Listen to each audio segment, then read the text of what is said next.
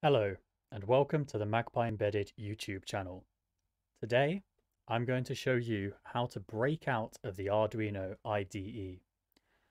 Arduino is great, and it's made a big impact over the past decade or so in introducing people to electronics and embedded systems. However, their IDE, or Integrated Development Environment, can make it harder to move past the basics into more complicated projects. Arduino have recently released a command line tool called the Arduino CLI, which provides all the convenient Arduino features while opening the door to advanced usage. We're going to walk through how to set up the Arduino CLI on Windows, Mac, and Linux. So, this is the documentation page for the Arduino CLI tool. It has all of the information we need to use it, and we'll delve into that in a later video. For now, we can see that the tool's on version 0.15, very much still in development. We have a link in the corner to the GitHub page if you want to get involved in how the tool actually works beneath the surface. But to start with, we're going to look at the installation page, which shows us how to download and install on different operating systems. We're going to start with Windows, so we just scroll down this page a bit to the download section. Most modern computers are going to use Windows 64-bit, but you might want to check your system information to see if you need to use the 32-bit version. So we click here to download. We want to save the file, and then we can check out our downloads folder. Turns up as quite a small zip folder. Go to right click, extract all, and then we need to decide where to put it. It doesn't actually matter that much, but I'm going to put it with the rest of my programs. C, program files, and then I'm going to create a folder called Arduino CLI and extract it.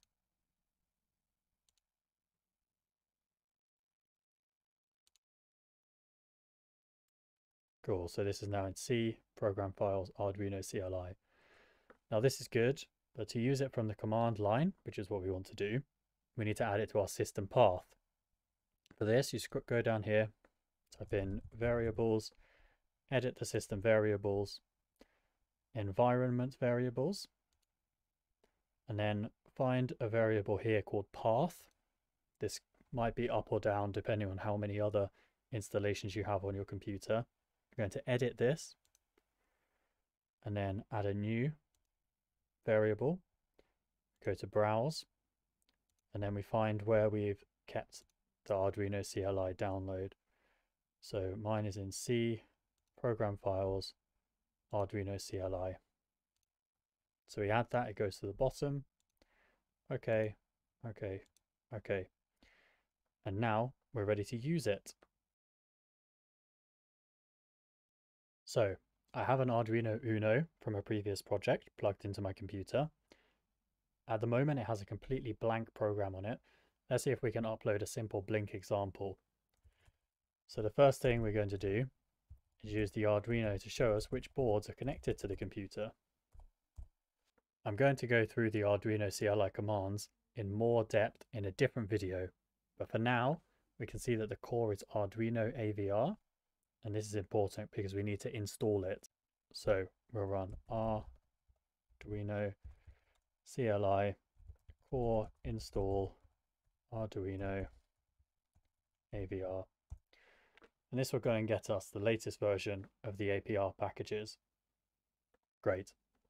And now we'll upload my previously compiled sketch onto the board, and hopefully we'll see the power LED start to blink. So I'm going to set the COM port, tell it where to go. We have to say what type of board it is, and finally which project we want to send.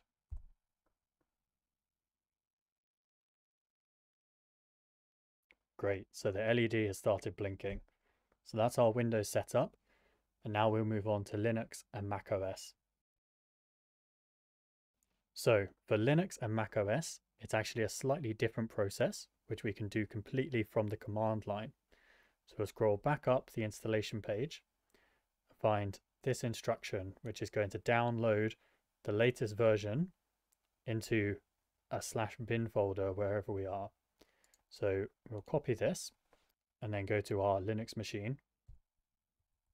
So once again, I've uploaded a blank sketch onto the Arduino, and this time we're going to run through the same process from Linux. So we paste that instruction in, hit enter, and it's going to download the latest version of Arduino CLI, and we can find the downloaded file in bin. So we now need to add Arduino CLI folder into our system path. There are a number of different ways to do this on Linux and macOS, but I'll show you a relatively simple and straightforward one. We're going to open the .bashrc file, which contains instructions on how to set up our terminal. We go to the bottom of this and we want to add this line, which says export our path variable is equal to the existing path variable, and then adding on wherever we saved the Arduino CLI folder, and not directly that, but one up that bin directory. So in my case, that's in /home/tim/bin. We'll then save that file, and we have the Arduino CLI. So let's check out which boards are connected.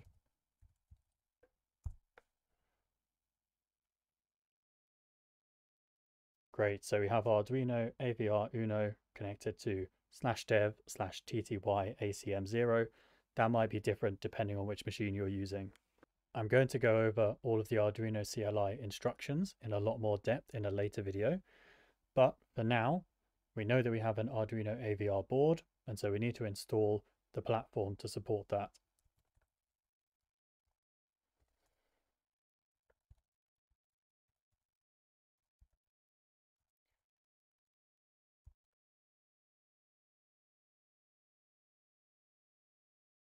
And now that that's done, we can upload an example I compiled earlier, which should flash the power LED.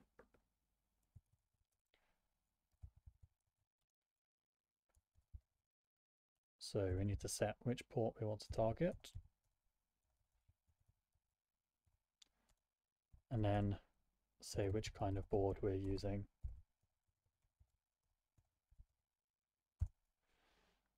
And upload it onto the board.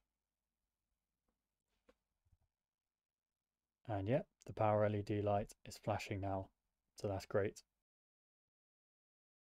Now that you're up and running with the Arduino CLI, we're ready to take a closer look at the commands and configurations on offer. Please come back soon for part 2 of this series. And in the meantime, you can check out our website at magpieembedded.co.uk or contact us through the email in the description. If you found this video interesting or spotted something that could be improved, please let us know in the comments. See you soon.